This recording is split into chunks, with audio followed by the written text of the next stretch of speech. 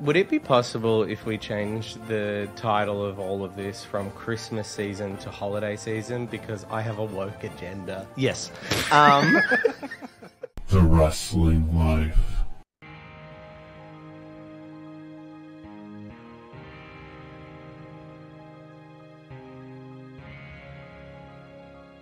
Hey everybody, it's The Wrestling Life. It's episode 393, and we're into December now of 2024. Happy holidays. I'm Ethan. And I'm Liam. Liam, we have so much to talk about this week. And as always, so many things we can't talk about on the first and only wrestling podcast. Welcome back, Crab fans. Hey, how was your Thanksgiving, pal? Wow, it was good. There was almost a grease fire apparently at some point, but Oh, really? only smoke, no flames was the quote given to me. So, overall, pretty solid day. Watched some mediocre football, ate some good food, as is tradition for all of us here in the U.S. You know, I was thinking about the afternoon football game was like Dallas and the Giants or something like Mhm. that. It's always Dallas hosting the 4:15 game. And it was like the fifth most watched regular season football game of all time. Just because it was on Thanksgiving. And but I was just like objectively one of the worst football games I've seen this year. It was Like awful. not like you know, it wasn't like a turnover fest or anything. It was just two bad teams being incompetent against one Hmm. another.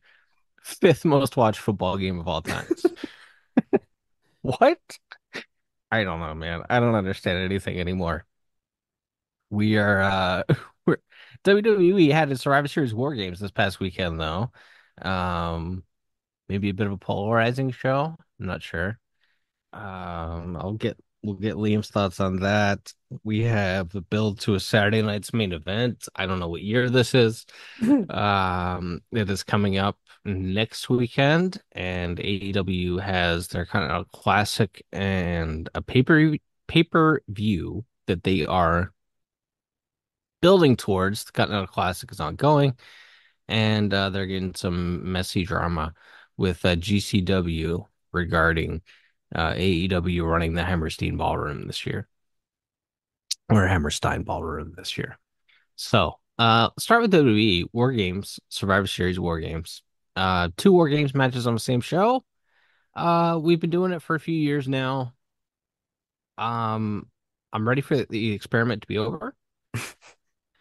Um, I have no problem individually with either of the War Games matches and thought both were good in their own way.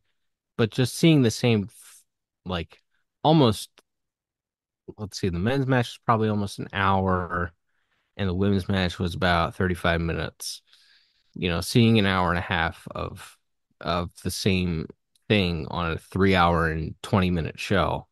A little bit repetitive, and I don't need to see two War Games matches on the same show again. But overall, it was a show. What'd you think of it?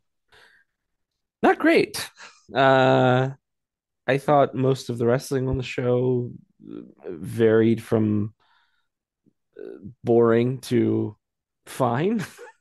All right, Women's match was I thought was kind of sloppy. They because we have to really galaxy brain this stuff. We were like, we're going to give the baby faces the man advantage or the woman advantage in War Games for the women's match. And so to make right, that make sense, they had Naya go in first because then at least if you have an uneven amount, you're still trying to fight the big stinky giant, right. as Vince might have called her in a previous decade. Not casting aspersions about her No, no, hygiene. that's a Hulk Hogan, Vince McMahon phrase, sure. Absolutely. Anyway, so that was like their way of trying to make the man advantage thing make sense. Right, So you could still book it. So you could still book it like a regular War Games match, even though the psychology is backwards. right. So they did their best, but I just Naya being in there for that long was not to the match's credit. She also didn't have a very good night. No, she did Like, not. Bailey was like yelling spots at her, and the camera is right there, so like you can hear it even more audibly than usual. Yeah.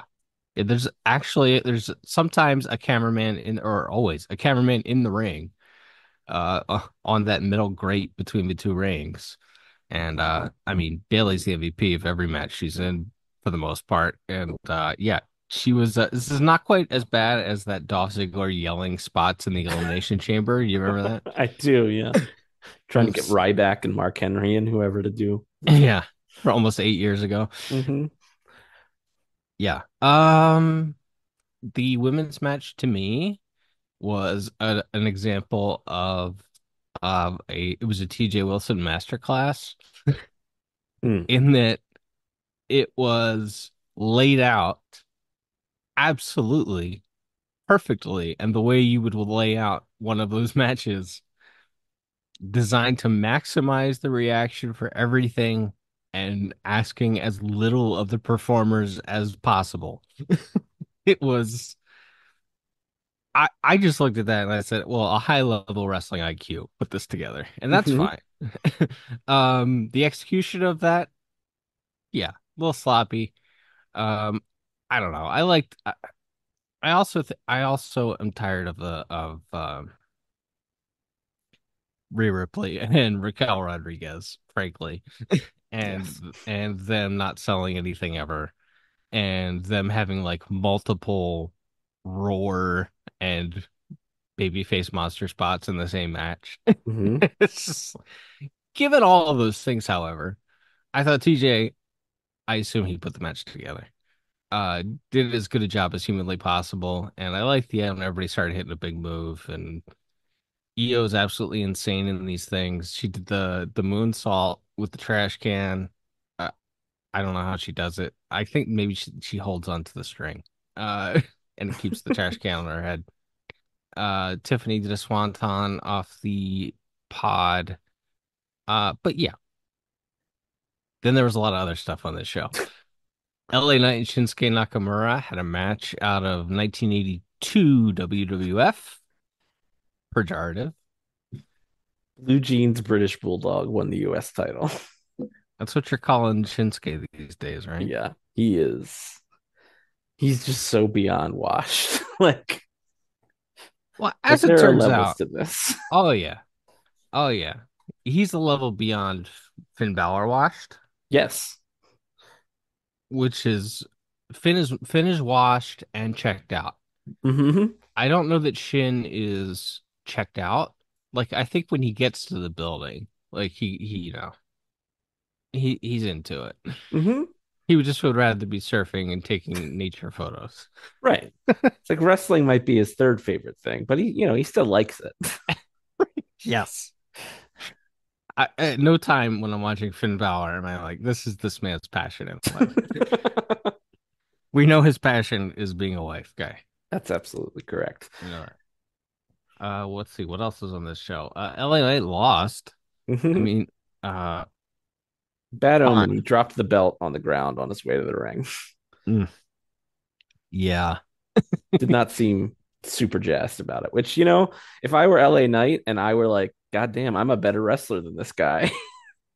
Like, no offense to LA Knight, like his shtick's really over, and I am generally entertained by him. But like as a worker, he's straight out of 2006, but he's working circles around Nakamura at this point. Like, Yeah, they're right. I mean, you're asking a lot. Like, I don't know. I'm fine with LA Knight being slotted where he is. Maybe like, was there a moment where he could have gone higher up the card? Oh, for sure. And mhm. they decided. I mean, he did get the Saudi match against Roman, but he they he just was the decided only guy who, after losing, correctly pointed out that Roman cheated to beat him. it's true. Yeah. So like, ultimately, I'm fine with where he ended up in life, and Sure, and better than so being the male model's manager. not as funny, but better. Yeah. I freaking love the male models. Them and Johnny TV being paired is like might be Tony Khan's best booking decision of 2024. It might be his only good booking decision of 2024, but yeah, there we go.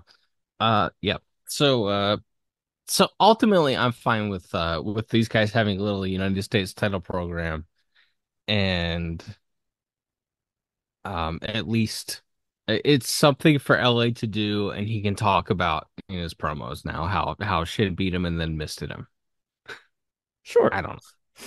Yeah, why not? Braun Breaker won a fun little three-way over Sheamus and Ludwig Kaiser. I don't know when we're doing Sheamus winning the Intercontinental title, but hopefully somewhat soon. Every other year, this guy has like severe spinal stenosis that's ending his career, and then he comes back for another run. So like I wouldn't wait too much longer. Like Yeah. got a lot of No. miles on that body. His Oh yeah, 1,000,000%. Yeah. Which did you enjoy the match or you just thought it was just there? Like I thought it was I don't know. it was fine. Yeah, I mean I thought it was I a enjoyed solid. it.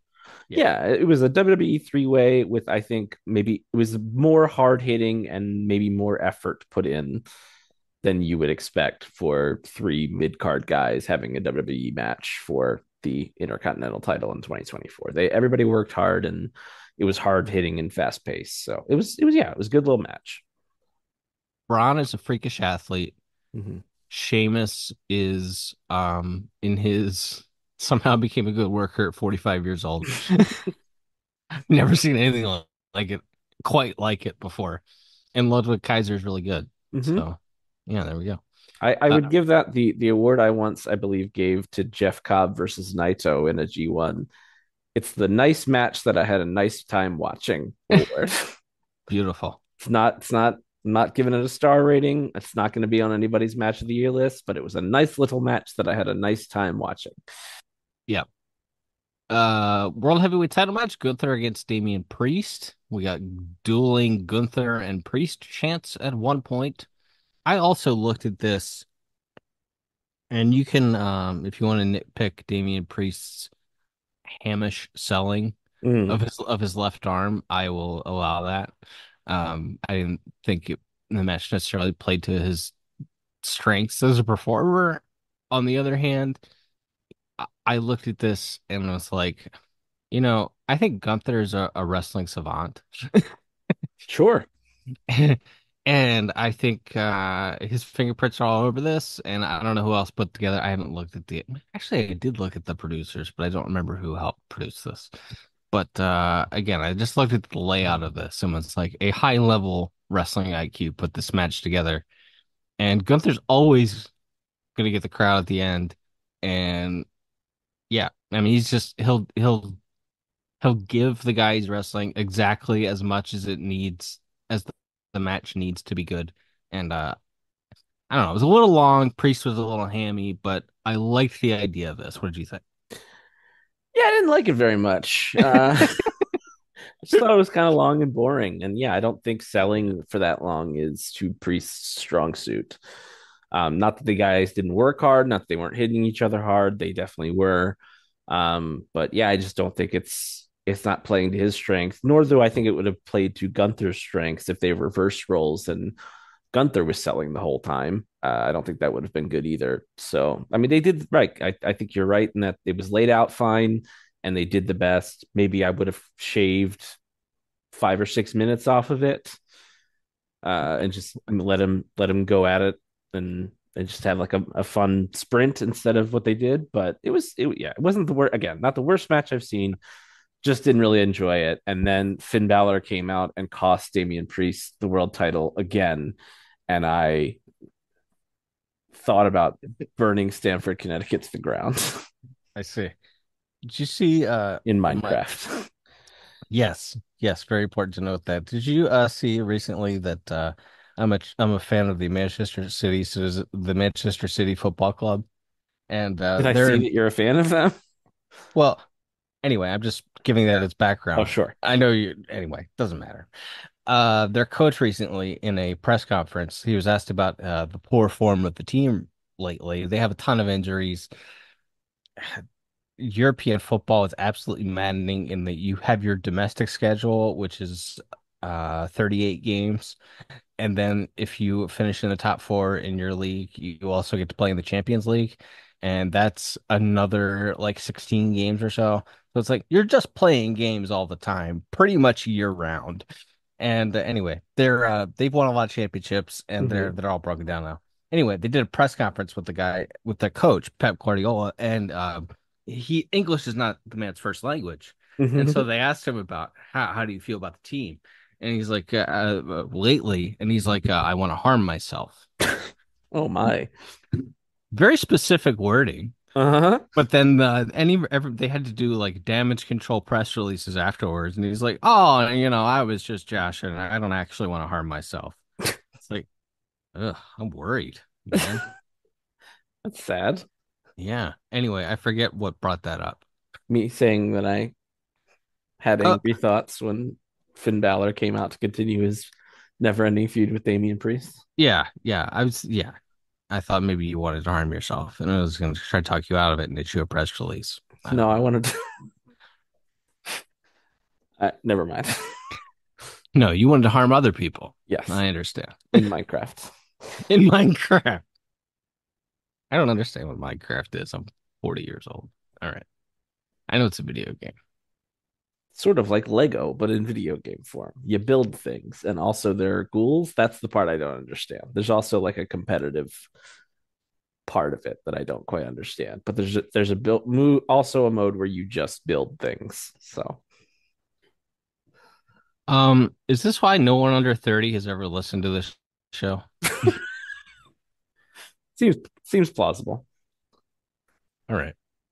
Got some numbers in this week, everybody. They're mostly very good. However, there was one metric that showed that no one under the age of 30 listens to this program. Well, when you consider the median age of who watches wrestling on TV these days, Yeah, we still skew younger than that, at least. mostly, yeah. Mostly. Yeah, that's good. Okay. Back to the Survivor Series show. The end of it was a men's War Games match where no one wanted to harm themselves and everyone wanted to harm each other. Roman Reigns and his bloodline and CM Punk against Solo Sikoa and his bloodline and Bronson Reed. Whoo boy. 42 minutes, weapons, drama, acting. Overall, I enjoyed this. Even if it was a little long. And even if I'm gonna forget it next week. What did you think about it? I think by the end, when everybody's in the ring doing moves and hitting each other with stuff, it was pretty fun. Um, there's a lot of things that this kind of just goes back to how WWE does war games in general. I wish you would just have stuff in the ring. I think AEW does it too, where guys like before they go in the cage go under the ring to get stuff. It just puts a real lull in the match to do that. Sure. And look, I guess that's part of the way you kill time. But you have to do that, and then and it's just a lot of not particularly interesting wrestling happening in there for a while. Yeah. And then like Jacob Fatu was the MVP, as he has been of almost everything he's been involved with The man's since unbelievable. since coming into this company. Um, so he was really good in it. The whole match is kind of built around if Punk and Roman are going to get along or not, Great. and they did. Spoiler alert. So it ends with Roman and all of his guys beating the heels' asses and pinning, and Roman pins Solo clean after everybody hits a move on Solo. And then Michael Cole is like, well, the feud continues. Solo is still the tribal chief after all. And you're like, what are we doing then? What was any of this for? Why would you do war games in the middle of this story?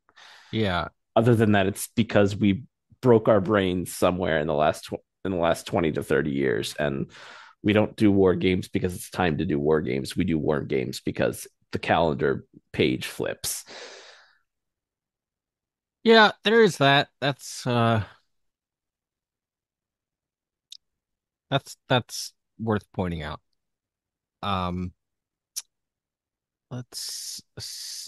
again, you said something that I wanted to follow up on, and my brain's just not working today. That's troubling. Fatu, the Punk Roman stuff. Oh. So at the end, they take out the heels one at a time until they're all five baby faces are left with Solo, and then they all hit something resembling a finisher on him. Hmm. Great. I think that's how the War Games match should end. Yeah. All of the baby faces triumphant. They vanquished all the other bad guys one at a time. Poor Bronson Reed, Adam Copeland himself Yeah. coming off the cage, the top of the cage. Unbelievable. I mean, that guy was just like, "Look, I'm going to do whatever it takes to get this crowd reaction," and Hmm. he did, and yeah. But I thought everyone here did a really nice job at the end of selling. Okay, this was a freaking brutal match, and we're tired and we're exhausted, but we managed to eke out the win. I don't know. I thought everybody was good by the end of it. To your point, Wikipedia says this went almost 42 minutes. If we were to shave, and I'm sure that they do work that clock, but if we were to shave those waiting periods to 2 minutes and 30 seconds or 2 minutes instead of 3 minutes, would anyone notice? Probably not. Yeah, so then you can cut 9 minutes off each match. Right. There would be less time where I'm watching like Jim Uso and Tamatonga do spots together.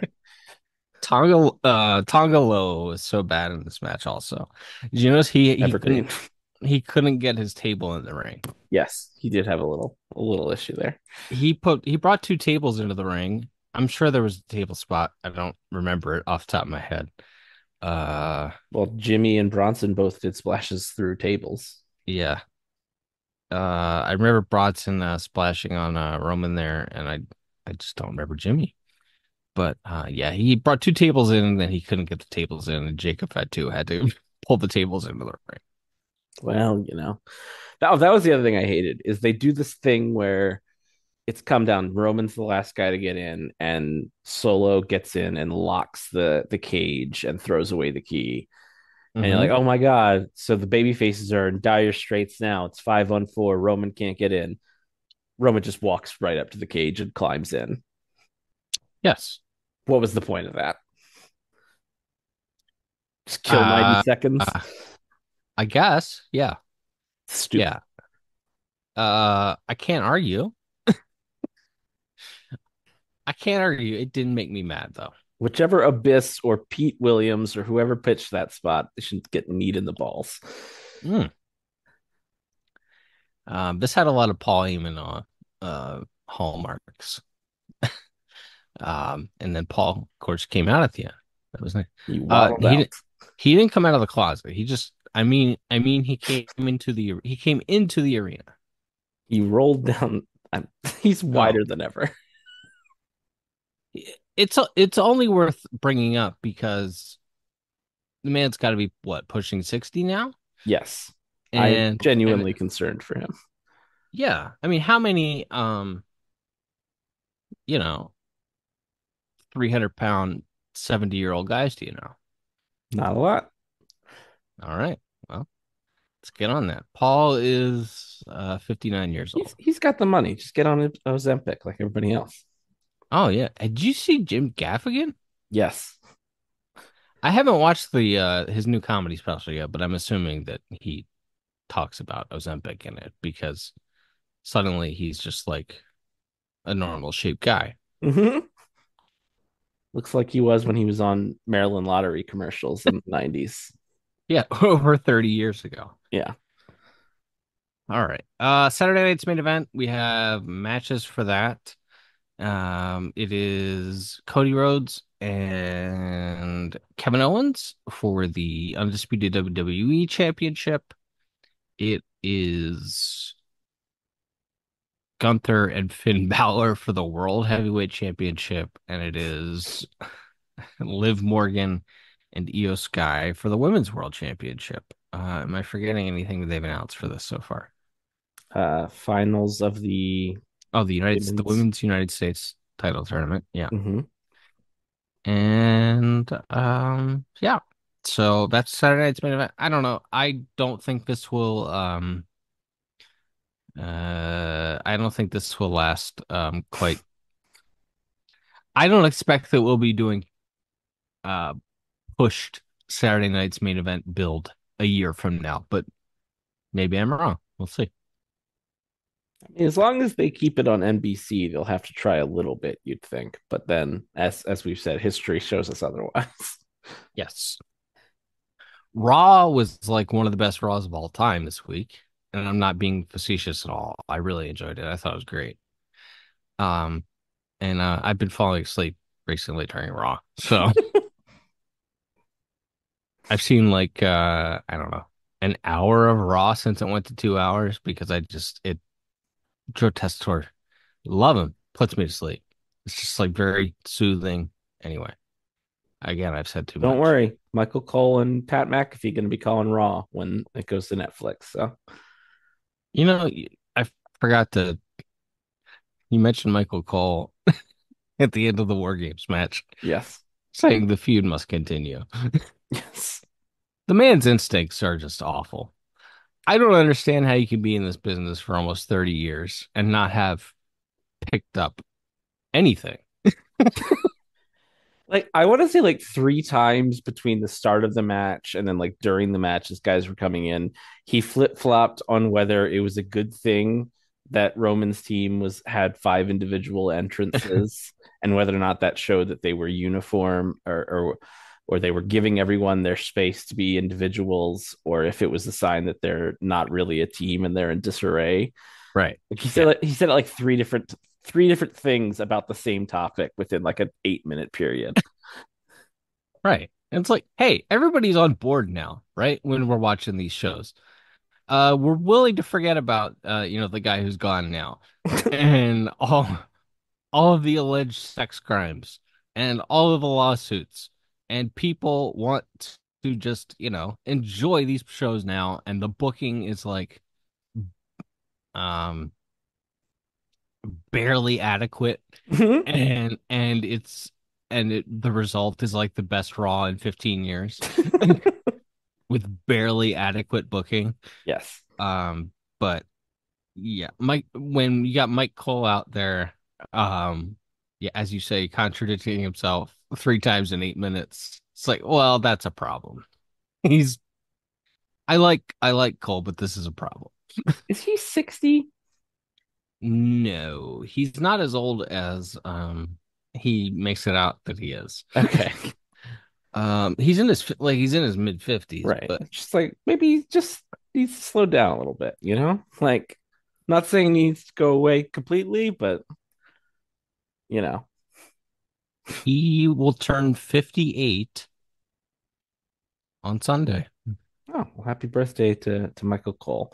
But yeah, maybe it's time that we take our foot off the gas when it comes to lead announcer Michael Cole. Yeah, Uh, that's fine. I mean, the problem is you got lead announcer Vic Joseph in the wings. well, you got Joe for now. Let him run the show. Yeah, the problem is Joe has a real job too, and True. He's not reliable. He's not indoctrinated. well, he's right. He's a professional broadcaster. He's not a professional wrestling guy, so he's got stuff to do and places to be on Saturdays. Sure, sure. Anyway, regardless, the big thing from Raw, I think, was the New Day kicking Big E out, Yeah. which led to I don't know. I think the consensus is I don't know how you do that angle if Big E's never coming back to wrestle. So Big E's probably got the okay to come back and wrestle at least a little bit. Yeah. So, but what do you think of Raw, or what did you think of the New Day angle? Because it's you're breaking up a group that's been together for 10 years that have always been baby faces that probably should never break up, but also it's a thing that people were talking about for a couple days. So, what do you think of it? Yeah, I mean that is probably a sign because so much of wrestling in the modern day just kind of washes over us and we talk about it on the show and then the next week we don't remember that it happened and we sit here going, "Who's the US champion?" Um Precisely.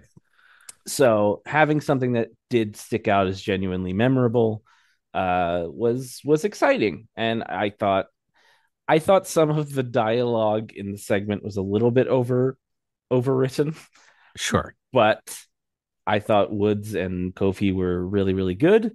And it's taking something that I would maybe consider a negative of the show for the last couple of years, i.e., Woods and Kofi just kind of hanging out and Right. spinning their wheels. And they said, well, the reason we've been doing that is because we were waiting for Big E to come back. And Big E never came back. So it's really his fault that we've been so lame for the last 5 years. Right. Right. It's like, okay, I mean, fine. At least you acknowledged it and you tried to justify it. And it was a surprise too, because everybody thought, oh, Xavier's going to turn and, Kofi Right. and threaten to attack Big E, and Kofi's going to make the save. And then Xavier and Kofi are going to feud or whatever, which you could have done that. And it would have been a lower card Raw feud for a couple of weeks. Yeah. But this sets up a lot more interesting possibilities, which is, yeah, you can make the New Day this, or if they change their name or whatever, Kofi and Woods can go be an imposing heel duo and maybe win the tag belts. I mean, Finn and Forehead Guy certainly aren't using them. Sure. So, and then, Mania or Rumble or whenever Big E's ready to come back, you get him a partner and you set up a tag title match for Mania. That sounds really good and exciting.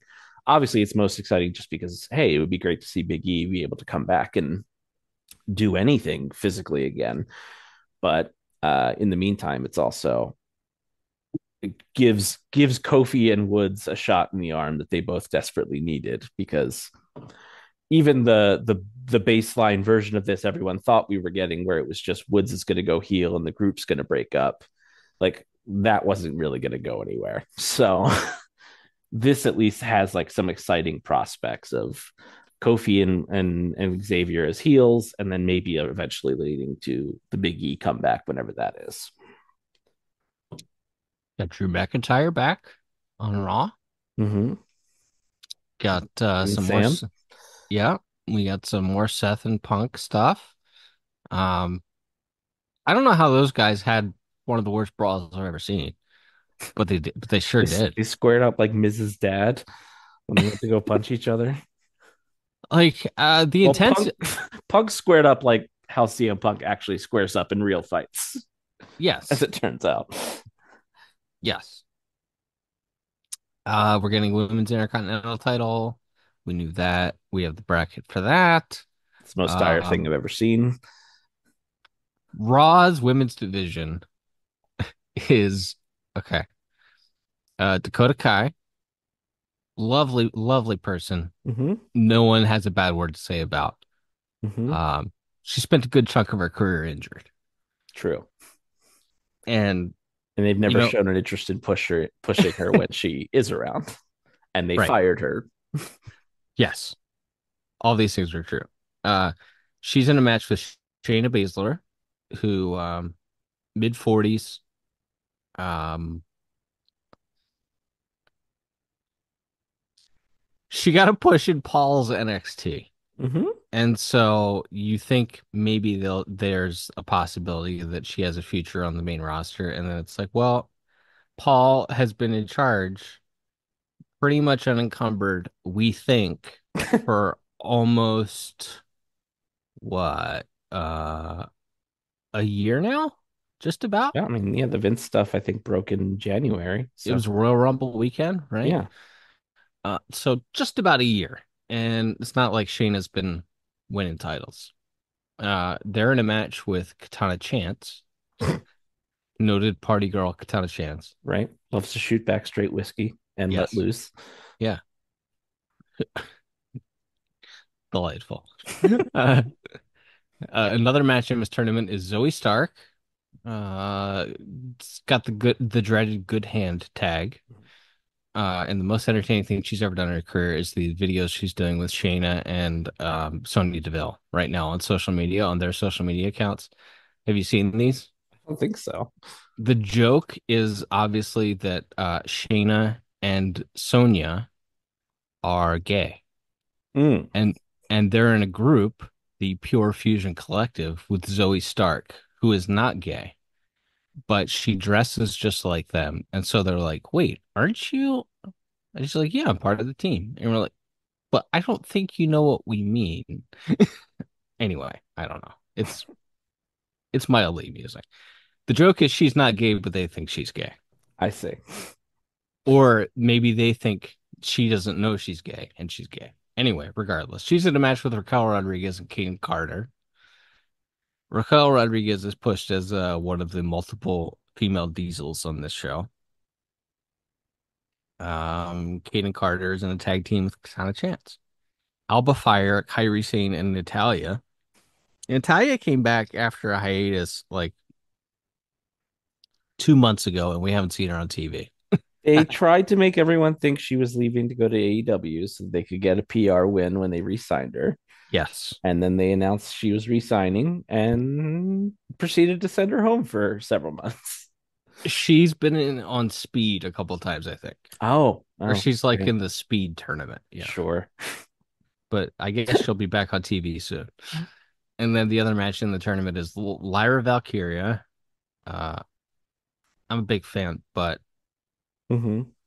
they've already sent her back to NXT once since they brought her to the main roster. Mm-hmm. Zelina Vega, manager who should never wrestle and always wrestles, and Ivy Nile. Again, somehow has gotten the dreaded good hand tag. And obviously it's just there on the roster. So Dire Intercontinental, Women's Intercontinental title tournament.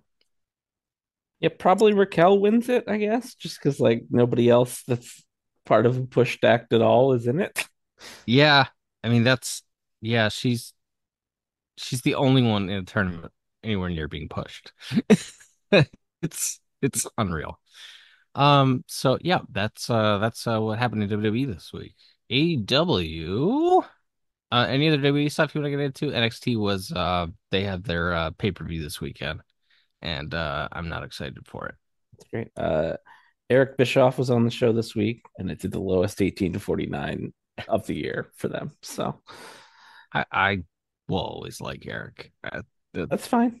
He's not. I'm not saying he's a good person. I'm just saying I'll always Listen, if we only liked wrestling personalities that were good people, it's Big E, and that's about it. Like it's a short list, and I would I don't I even would feel confident saying that about Big E. I would put Big E on that list. I would put Becky Lynch on that list, and then I would start sweating. Yeah, it's a list. I think a good piece of advice for anyone is just assume any athlete or pro wrestler or celebrity you like believes or does at least one thing that would just ruin them if you found out about it. Just assume they're already doing one of those things. Sure, they have Lola Vice and Jada Parker in an NXT Underground match Sure. A little something for this the perverts. this week. Jada Parker is uh uh she's from Florida. She has a mixed ethnic background, I believe. And she used a racial slur on NXT this week, and it's like 4 days later, and I kind of can't believe that this wasn't a story. Oh, I She, missed this. like there you go. In a heated segment, like setting up her NXT Underground match, which is where they take the ropes off and they do Shane McMahon's Fight Club. There's been like one good underground match ever, and it was Natty against Lola Vice. Anyways, they're doing Lola Vice and Jada Parker in an underground match at the pay-per-view this Saturday. And so they do a brawl or whatever. I think Jada knocks out Lola, and then the referee is also a man of he's either an African American gentleman or he is also a mixed ethnic background, and he's like trying to push her away from the lady she just knocked out, and she's like, racial slur, please. Or you get out of my way, or something along those lines. Like it was off the cuff. It wasn't like into a mic. It may have actually been into a microphone. Anyway, Mm-hmm. I can't believe this isn't a story, by the way. It's it's not my word. She can use the word if she wants to. I can't believe that it got a little bit of buzz on Twitter the night it happened, and then nothing. So I guess nobody cares, and we've all decided to to let Jada Parker off the hook. All right, whatever. NXT Tag Team Championship on the line on that show. Nathan Frazier and Axiom against Miles Bourne and Tavion Heights. Trick Williams against Rich Holland for the NXT Championship. Ugh. That's a Rich fun. Holland. Rich Huh? Holland is the worst. Trick I, Williams is great. it's like for the last like year or whatever, when I tune into NXT, which is usually only the pay-per-views, Right.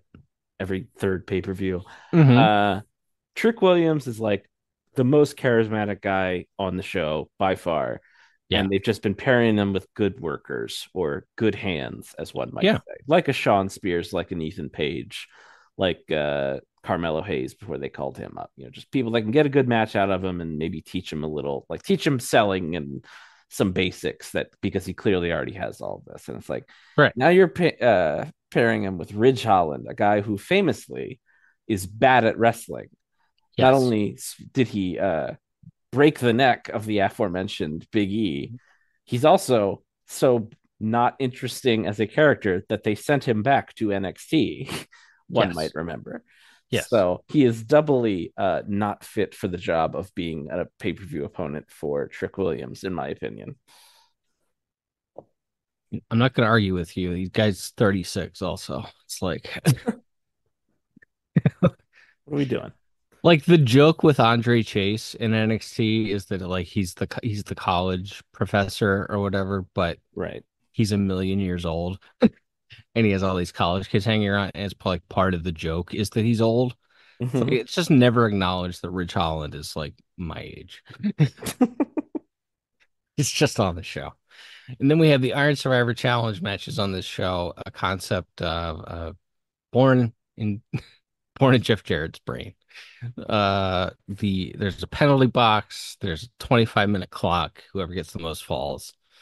In the women's match, it's Sol Ruka, Stephanie Becker, Zarya, Julia, and Ren Sinclair. Ren Sinclair, that name has to go. She's good, but that name has to go.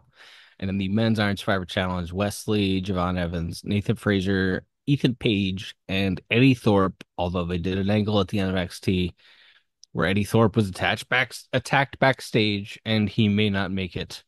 So they put him in the match on Tuesday, and then they possibly took him out of the match on Tuesday. How many backstage attacks have there been in like the last 8 days in wrestling? Yeah, it's quite a few. That's NXT coming up this weekend. AEW, we mentioned the Continental Classic and the build to World's End. I don't think Dynamite bothered me as much as it usually does this week. I don't know. What do you think of the show? Yeah, I thought it was mostly fine. There was some stuff we talked about this off the air. It's one of the first times Moxley, I mean, he sold for Orange Cassidy in the match. It's the first time he's been laid out on television in what feels like a long time. When Hangman and Orange Cassidy and Jay White sort of teamed up to beat him and the rest of the Green Trouser Collective down. He took three finishers and rolled to the floor, Right. which is about Rolled as off much. camera. Yeah, about as much selling as he does these Right. days. The baby faces got and Hangman got to stand tall. So that's a breath of fresh air. I enjoyed Swerve. Swerve is who just came off like his third straight loss on pay-per-view.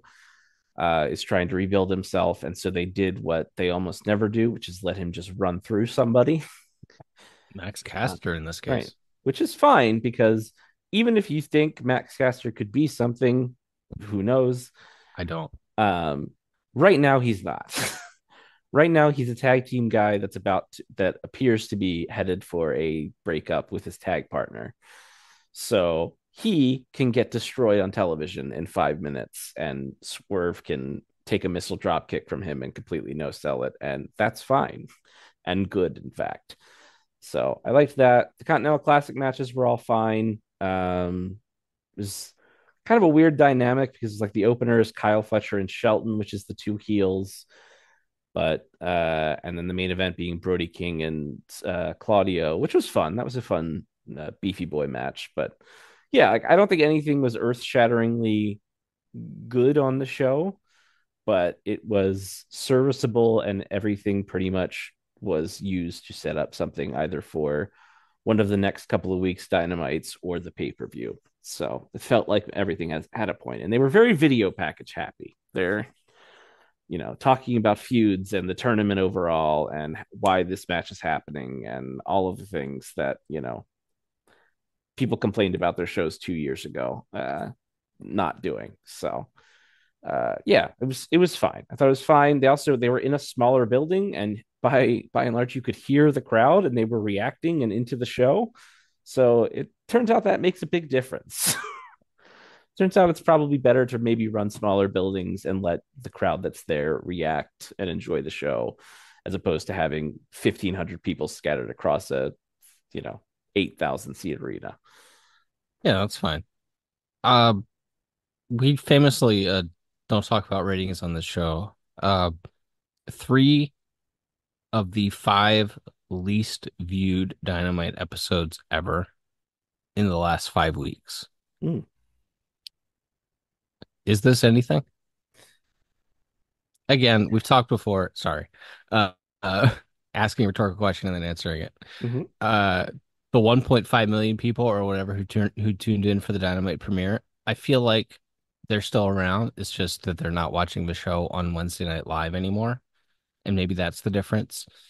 200,000 people stopped watching the show live with MJF and Adam Cole, and they're been hovering around 600,000 since, and the last 10-week average is 597. So I think there's still a million people watching on DVR. Anyway, do you think uh, the video packages and the Continental Classic and all of that good or bad for viewership? It's really hard to say because understanding what does or doesn't work, sort of like understanding the median voting habits of the American people, Sure. feels unknowable a lot of the times as to what they want. I know there's a lot of, you know, evidence and peer groups and things over the years that suggest that wrestling fans want to see wrestling on these wrestling shows. Yeah. So I think that's good, but also you've put on a pretty lackluster show for 6 months. So even if these, the last 2 or 3, 4 weeks, even if you think those shows have all been good, which I don't, but if the last 2 weeks with the Continental Classic kicking off have been good, you're still, maybe if you continue to make good shows, maybe in another 6 months you'll see stuff start ticking back up. But right now you're probably dealing with the fallout of like whatever they did all summer. If in fact wrestling fans can be swayed by good or bad television and aren't just creatures of habit that will watch every week until one week they just suddenly stop, which is what it all often feels like to me. So Yeah. look, they're getting on Max in January. We've talked before about how we think, being that accessible was such a big get for WWE on its latest boom in popularity. Not that I think AEW is going to have the same success, but it won't hurt them to have, it be a more readily available product on, non-traditional television either. So, hopefully, yeah, it's hard for me to tell. I think in general, it's a good idea to put more wrestling on your wrestling show. And and the matches should be happening for a reason for the most part. And sometimes that reason can just be these guys want to prove that they're better than the other guy. Like it doesn't have to necessarily always be Daniel Garcia tying Jack Perry to his old truck and whatever. Like you don't have to do that stuff. You don't have to do vignettes and Shakespeare in the Park. You can just have two guys that don't like each other deciding to fight each other. So we'll see. We'll see if more wrestling is in fact what the fans want. If they put their money where their mouth is, as Tony Khan famously challenged wrestling fans to do a year ago when he first introduced the Continental Classic. That show kicked off this week with, I'm not going to talk about the whole show, just want to illustrate. It was Shelton Benjamin in a Continental Classic match, and I don't remember who Shelton was wrestling at this point. Kyle Fletcher. Of course, the Proto Star. How could I forget? Because the main character of AEW, Don Callis, was on commentary for the match. Ugh. I just thought this is ratings death. They put they open the show with Pyro and Ballyhoo, and then they do a long Continental Classic video package, and then they go to Kyle Fletcher and Shelton Benjamin. And I'm just like, this is death.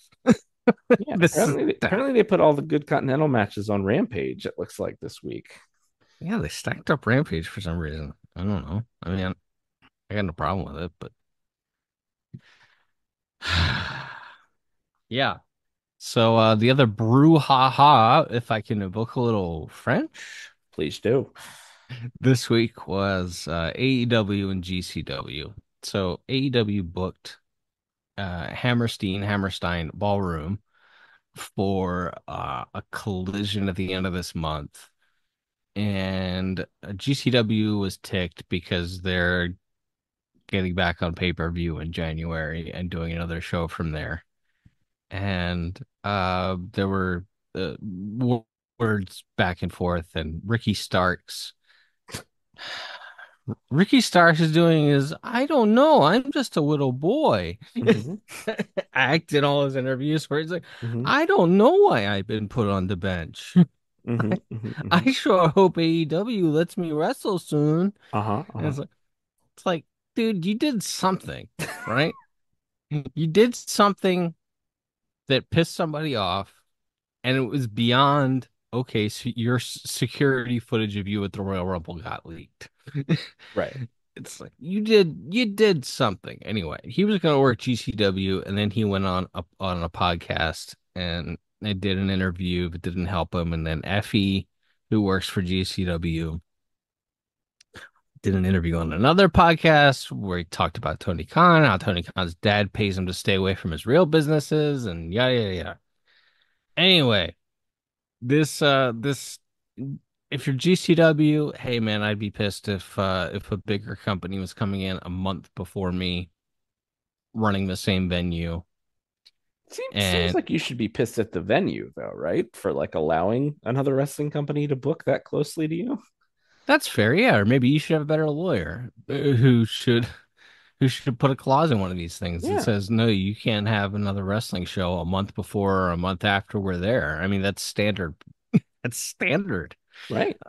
We've talked about it a little bit on this show with WWE and AEW. Like Right. AEW was coming to town a month after WWE, and they couldn't advertise until after WWE had been here. It's like, Mm-hmm. but anyway. So this led to a brouhaha between AEW and GCW. AEW pulled Starks from the GCW shows he was advertised for. He's since been advertised for other indies.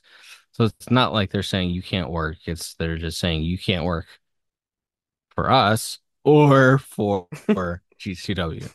I don't know. It's really strange, the whole situation. But GCW star Zack Ryder, Matt Cardona. It's kind of disrespectful to call him Zack Ryder. He's been Matt Cardona for much longer now, it feels like.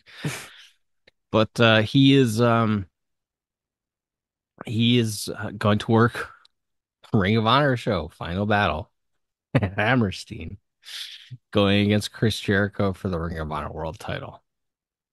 Uh, Funny how all this worked out, and people are insisting this is not some elaborate work for dual publicity, but it kind of worked out that way. Anyway, thoughts on Ricky Starks? Ricky Starks getting himself taken off of GCW shows, AEW and GCW running the same venue within a month of each other, and then Cardona, a GCW guy, coming into work an AEW/ROH shot against Chris Jericho. What do you think? Yeah, like in general, I am of the belief that if you are a quote unquote independent contractor and your main employer is not using you, you should be able to work wherever you want. So I'm not going to cheerlead for AEW pulling Starks from those shows because they were mad at something Effie said on a podcast. That being said, if you work for that company and you are using uh, multiple people from AEW, I maybe wouldn't go publicly antagonize the guy. Uh, Seems like that was maybe poor form. And look, Effie is not the owner of GCW. Brett Lauderdale or nobody else besides Effie endorsed Effie's comments. Right. as far as I know. So, you can say that he's taking it out on the whole company just because he doesn't like what one guy said about him. Yeah. Yeah. I mean, generally speaking, billionaires are not known for having thick skin. So, yeah, he hurt Tony's feelings. And so Tony said, okay, well, I'm not going to let you play with my toys anymore. Yes. But also, I mean, there was a blood sport show, which is, it's not, I mean, it's not really promoted heavily as a GCW show, but it is a GCW show Right. that had both WWE and AEW people on it like 3 weeks ago. Like Marina Shafir and John Moxley were on it, and one of the NXT girls was in the opener of that show. Carmen Petrovic, I Right. believe. So it's like GCW is this weird like neutral zone indie Right. currently. So I don't know if this is them trying to go the TNA route and just throw in more directly with the World Wrestling Federation, which isn't the worst idea. Or yeah, if again, maybe they're just mad about the Hammerstein Ballroom thing, which again, yeah, it sucks. It sucks that AEW did that. They're gonna basically run 3 shows because they're running Final Battle there. They're Yep. writing Collision the next night, and then they're taping the Dynamite that Sunday. So they're running it 3 days in a row, a month before GCW. Like that sucks for GCW. Yeah. But it's also like it's not illegal. Right. Like, and yeah, it is probably on Brett Lauderdale for not being able to get any kind of exclusivity window. Yeah. So, yeah, overall, bunch of people in their feelings. It's fine. And then, yeah, it is ironic. Cardona was supposed to work Ricky Starks on that show he got pulled from, adding Hmm. to the irony of all of this. Hmm. So, I don't know. Cardona's been hinting a lot about how he's ready to get off the indies and wants to get signed somewhere. And generally, if you start talking like that, you're not going to WWE, because if you're going to WWE, you just say nothing. So Right. Yeah. I don't know if they're thinking of bringing him in full time. If Ring of Honor is going to be a TV show, which they're once again trying, which is the whole reason Jericho won the belt and all that. Cardona's another face people have seen before that you could add to the ROH roster if it gets on True TV or wherever they think they're gonna find a space for it. So, What? I saw someone casually throw this around on Twitter this week, and I think it was one of those engagement farming accounts where they just say a very obvious thing, and then everybody in the comments is either like yes or no. Anyway, but they were like, Matt Cardona he has proven that he moves merchandise. He proves that he does digital views. He's in the best shape of his career. He yada yada yada. How is this guy on the indies? It's like my personal distaste is way too strong. I'm fine with Cardona and I respect him. It's just, I just never really thought a lot of him as a wrestler. And that's fine. But and yeah. I think some of his shtick is embarrassing, but that's okay. Mm-hmm. Like I don't have a problem with Cardona. Anyway, my non-problem with him aside, I thought this tweet was dead on. How isn't this guy signed somewhere? Even if he's not uh prime Hiroshi Tanahashi in the ring. He's absolutely he does every ancillary thing you want a pro wrestler to do. He'll do media, he sells merch, he has ideas. How is he not signed? I don't get it. Anyway. Well, he pretty famously did not. I don't think he was one of Paul's favorites. Yeah, he kind of fired back at Paul and Paul kind of took a shot at him though. Yeah, but It's like he dared to. he doesn't. Yeah, he doesn't shy away from pointing out things like the night he's at Madison Square Garden and the fans are chanting for him when The Rock is in the ring. Him Yeah. coming backstage after laying out Ziggler or whatever they did with him that night, and the first thing he sees is Triple H walking up to him asking him why he dyed his hair. Yeah. Like Yeah. he makes a point to point out that Paul didn't like him. Like, Yeah. so I kind of understand. That being said, his wife does work there, and it seems like you could. And CM Punk is there, Yes. so like if we're worried about Paul is clearly willing to book guys he hates if he thinks they can make him some money. He booked I mean, he signed Carlito and Booker T, and Booker T is on NXT commentary every week. He Right. buried those guys in '07 and feels bad about it. Right. So yeah, you would think there's a space for a guy like Cardona, even if they slotted him. I don't know, maybe he wouldn't want to come back and work NXT. But I was gonna say even if they wanted to try to put him in NXT, You, but then you're basically working from home. right. I don't know. Chelsea's Yeah. well liked there and is really killing it this Yeah. go around. He's awesome. I would, yeah, I don't get it. But yeah, between the two major US wrestling promotions that have to fill up 9 hours of television each per week, you'd think there'd be a spot for Matt Cardona across one of those hours. There's much worse guys in the ring on both shows. Oh, agreed. And I'll give Cardona a lot of credit. He had Adam Copeland's best AEW match, in my opinion. When he came No out, argument. when he came out for that surprise, and I think they were in Toronto or somewhere in Canada for that show, Yeah. and they did the open challenge deal. I thought that was leagues better because they had like a 2006 WWE match instead of Adam trying to have a PWG match. Yes. Yeah, they work to their strengths. Yep. And Dolph Ziggler's brother suing AEW. I don't know. He's suing AEW saying that they blame him because they had to fire CM Punk. I don't quite understand. I don't know how this stands up to the least bit of scrutiny, but I don't know. CM Punk and AEW and litigation and one of the Ziggler boys, any of this surprising to you?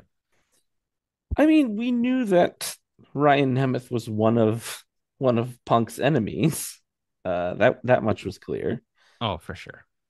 Him being frustrated by how the company treated him. I mean, that was one of the major talking points. I think even the most what people would consider the most quote unquote in the tank for AEW or the Young Bucks or whoever news reporters talking about these stories at the time were like, yeah, they're telling people different things. They're not getting people on the same page. They're not getting people in the same room to talk this stuff out.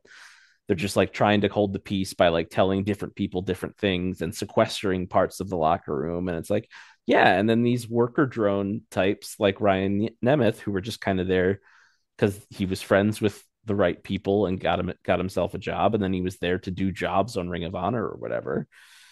They end up caught in the middle of it. So, yeah, I don't know about how that's going to work when it comes to suing AEW for for punishment. I guess they punished him because of that issue or whatever. But So there's also this weird thing where like the report, I give Fightful credit for getting a scoop because they're out there trying to get scoops. On the other hand, the way they wrote up this scoop was like borderline embarrassing. Um, they just didn't do a very good job explain. It was clear as mud after, and so Nemeth sends this complaint to AEW, and he's seeking financial consideration and says that at one point they wanted him to sign an NDA related to all of this, and they offered him approximately 3 years salary.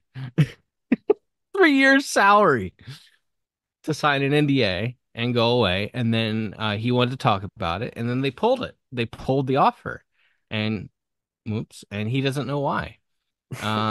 So it is still unclear to me if he's actually suing, if this is actually in court currently, or what is going on.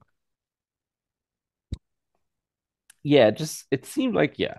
Like, and if it's just like, hey, I'm mad that I feel like I got blamed for something when I was really just caught in the middle of a larger, weirder problem.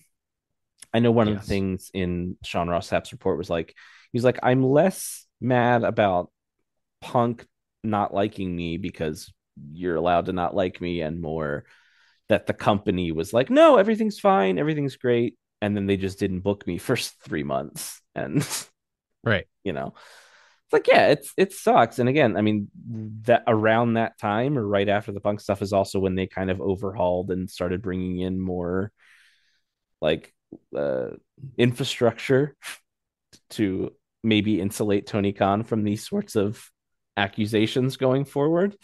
More executives and creative team types and Mhm. HR types, and yes, administration, as you said, yes. Yes. So yeah, it feels like this problem probably already has been addressed. Like the frustration he's expressing, hopefully, has already been addressed by all of those changes they made after the Punk stuff. But if his point is just like, yeah, it was a real S show over that summer, I'm like, yeah, man, I think that's been pretty well pretty well documented by now. But I mean, yeah, it sucks. It sucks if he was singled out in a way that other people that had issues with Punk weren't. That's not fair. But it's also, again, this happens a lot when a guy who is not a big star runs afoul of a guy who is a big star. Ask JTG about, running afoul of John Cena, like Yeah. You're gonna have to tell me that story. I don't remember that one. that is in JTG's book. He tells a story about he did some sort of interview for like a WWE magazine, and in it he used the phrase like loyalty and respect. And at the same time, he was trying to get like sunglasses merch made so he could put them, like, give them out to people like Brett did. Right. And Cena came up to him and was like, "What was all this about, like the loyalty and respect stuff in this?" And he's like, "Oh, I just misspoke. I wasn't trying to steal your phrase or anything." He's like, "Okay, that's fine. That sunglass deal's not happening for you." That's how JTG tells the story. Okay. Interesting. You know, seeing current day John Cena, who's a robot who just exists to sell his products. Mm-hmm. I have a really hard time reconciling that guy with the guy who apparently jettisoned JTG's merchandising hopes and lobbied to put a political hit out on the Nexus. Yes, and Alex Riley. Yeah. Or just decided that he wasn't feeling it and they were going he was Yeah. squashing those guys. Yeah, I think I'm going over clean tonight, brother. I think it's a big boot and a leg drop tonight, brother. Yeah, I don't know. All right. Well, we've been talking for a long time. Is there anything else? Not really. They're finishing up World Tag League in New Japan. They teased Ugh. Hiromu turning on Naito, but didn't. But I still think those guys are probably going to end up wrestling each other at the Tokyo Dome, because what else are they going to do? And we got 2 nights. Yeah. Yeah. We somehow ended up with 2 nights at the Tokyo Dome again. Somehow 2 nights has returned. This year it's Saturday morning and Sunday morning in the US, I think. That's a bit more palatable than. It's horrible. It's still horrible. All right. Well, hey, if we're on your Spotify Wrapped, go ahead and post that. Thanks for listening. Thanks for supporting the show. Tell a friend.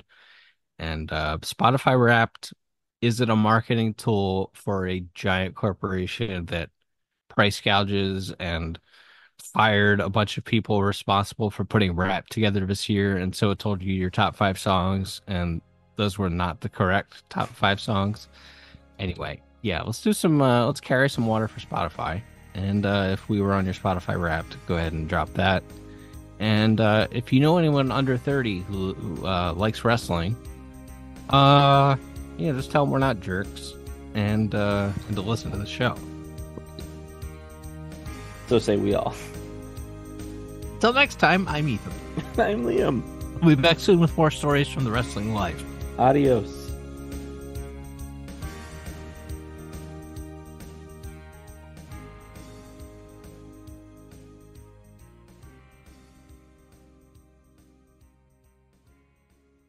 Thanks for listening. Don't forget to leave us a 5-star review on Apple Podcasts. Now, here are this week's bonus features.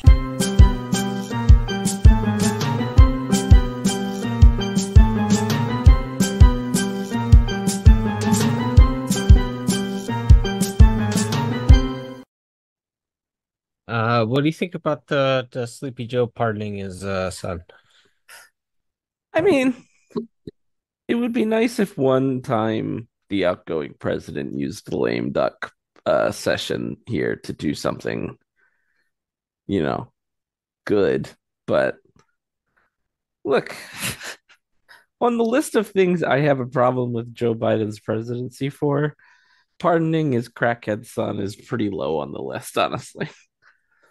With the exception of the fact that there are plenty of people who are not related to the president who are currently rotting in a jail cell for nonviolent drug crimes that Joe could be pardoning, and instead he pardoned his own son, who not only did these crimes but loved to film himself doing them. So,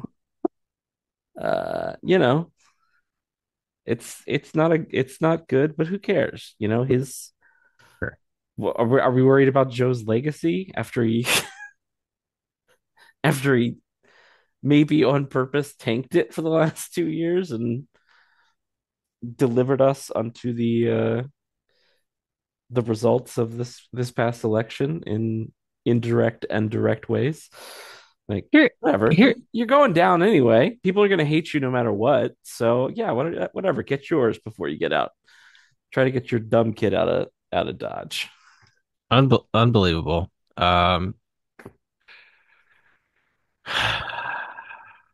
You said something at the end of that was going to set me off, and I can't remember what it was. So, Was it can't that his believe it. legacy is ruined either way, or Yeah, maybe. Oh, okay, yeah. So, we talked about this off the air, and you told me that, like, essentially, I forget the exact phrasing you used, but you're like, Biden and Harris, or Harris tied herself to the Biden campaign, and Biden tied himself to the. Anyway, it was a death trap, a suicide pact, as Bruce Springsteen once said. mm-hmm, mm-hmm. Uh, how does a party let a guy uh torpedo them?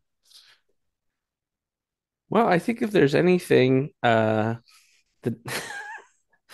the Democratic Party has proven over the last couple of decades, it's a horrific ineptitude and being and just a general terror and worry at the idea of ever showing any sort of breaking. They're not like, when Mike Johnson and Matt Gaetz are yelling at each other on the floor. Like, Republicans will go after each other in a way that Democrats just won't do, especially not after the top of the party. Mhm. So yeah, they're just don't want to rock the boat, don't want to get blasted as not a team player, because then Nancy Pelosi will endorse your primary opponent next time or whatever. So it's like, yeah, they don't want because Biden is the current king of the Democratic Party, and you're not allowed to speak ill of the king. That's the way that the Democratic Party has, for the most part, operated over the last couple of decades. But then why did he let himself be replaced? I guess it got so bad. I guess it got so bad they thought they could squeeze him in. Like, that because I guess because he literally couldn't talk. Like that's what it took, right? Because they let him stay in until July or whatever before Pelosi or whoever made the backroom deal of like, get out or this is going to get bad for you. But like, they let him stick around a long time, and then he went on national TV in a debate and couldn't complete a sentence, and that was finally the straw. That's what it felt like to me. Like, if he doesn't do that debate, if he ducks and cover for another few months, he's probably on the ballot in November.